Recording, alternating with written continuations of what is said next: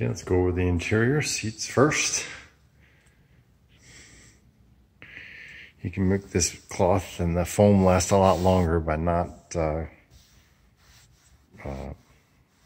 carelessly sliding along here, putting your weight on these parts of the seat. So I always put my hand on the sill like this when I'm getting in and out of the car.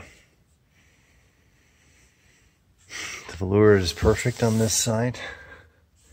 It has a little bit of wear on the side. You can see on the red parts on this side. I'm just a few inches away, so the seat cushion looks good from over here. But the fact that there's some wear on that side and not on this side leads me to believe that at some point someone prior to me swapped the cushions, and I think that's an excellent idea. I do have new old stock cloth, so that in 50 years when these inevitably fail, they can be redone correctly, and I think that's going to be a real problem as these cars get older. So having a roll of cloth out there was prudent. And it's not aftermarket cloth, it's new old stock, it's real. Rear seat. People sometimes use the rear seat cloth to redo the fronts, and then you end up with stitch lines that show where they shouldn't be. So again, having a roll of the real cloth I think is key to the long view. Here's the hatch cover. There's the speaker grill, but there's no speaker because the car never had a radio.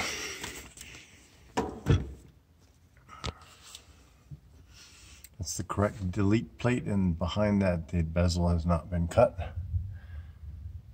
This is a OEM blue shift boot with no tears, and I have a little piece of hose here that's not correct, but it compresses the accordion to keep it from tearing. The throw on the shifter is too long for the boot, so these all ripped. And that little piece of hose is just a trick to prevent that.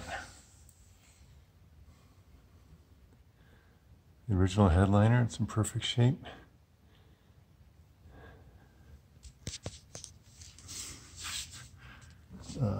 Under dash panel. This is access to the fuse panel here. A lot of these cars have windshield leaks, so this is all ratty. This one's in perfect condition.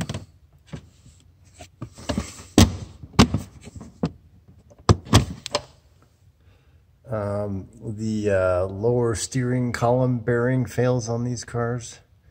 And there's a quick fix where you just put a hose clamp to keep it from sliding down. This is this column has a replacement bearing, brand new. So the bearing itself isn't the failure point. There's a plastic cage and the plastic perishes and the bearing slides out of the column.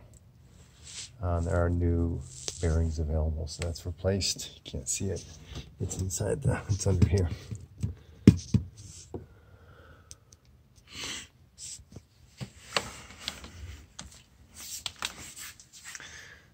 Door panels.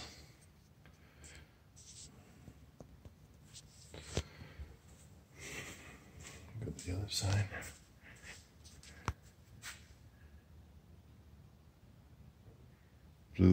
Blue window cranks. Under dash panel on this side.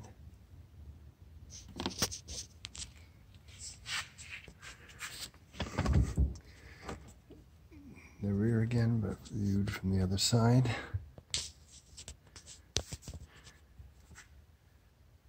You can see the plastics, they discolor. This, I have the flash on, so this shows really well in the video, the fading. In real life, it's, I won't say it's not visible, but it really isn't.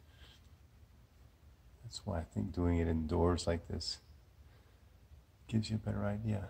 When I took a video outdoors, the flash on the camera wasn't on, and none of this showed.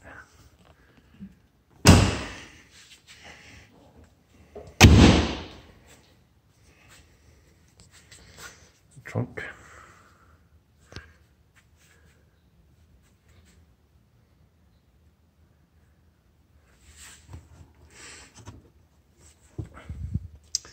The floor is covered with a layer of bitumen or asphalt, and the paint doesn't stick to it, so it would peel like this even when the cars were new, brand new. So don't be surprised by that. Stock, the original spare. And you can see through the windows of the wheel, there's no rust in there.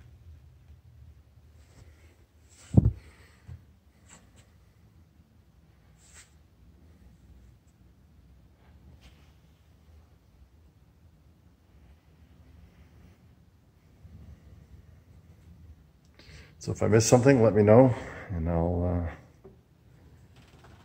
take care of it.